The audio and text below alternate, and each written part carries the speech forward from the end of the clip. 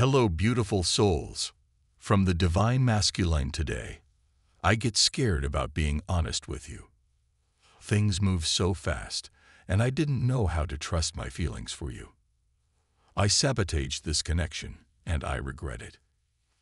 I never want to see you again. You hurt me. I miss our conversations and the sound of your voice, foreign and trying to control me. I'm afraid of getting too serious because I've been hurt before. Being away from you has allowed me to gain clarity. I am struggling to find the right path.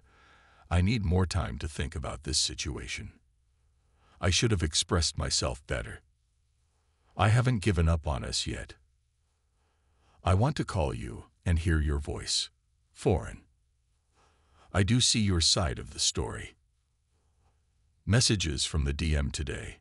You've triggered me. It is all too much for me. I feel lonely. The thought of you drives me crazy. I can't take being away from you much longer. I hope the future will bring us together. I love you so much no matter what. I hope our paths will cross again in the future. That's all I have for you. I hope you really enjoyed this.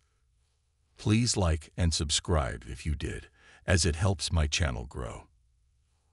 Goodbye. More messages for the divine feminine today, foreign. At this point, I'm honestly not sure if this is love, lust, or obsession. I am currently deep in my feelings about you.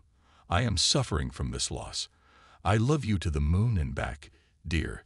You weren't even my usual type, but I fell head over heels in love with you. I'm doing the spiritual work, DF. Are you proud of me? They saw you and immediately jumped into their higher self. Like, okay, this is what divine feminine's on.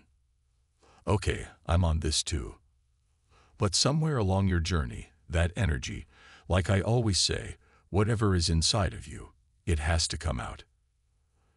They started to show, maybe unevolved energy or something begins to come up. And this slowly became a barrier to where your connection may very well have phased out. So your person is definitely in deep thought about you and this connection right now.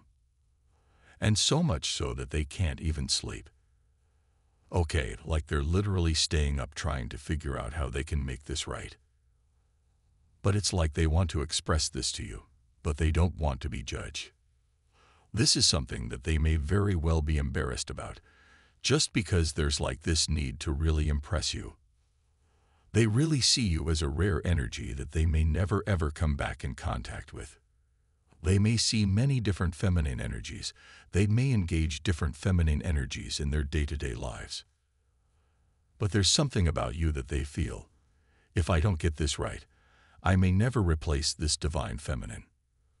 I can't, like this divine feminine is irreplaceable. That's the energy that I'm getting here. So they very well may contact you.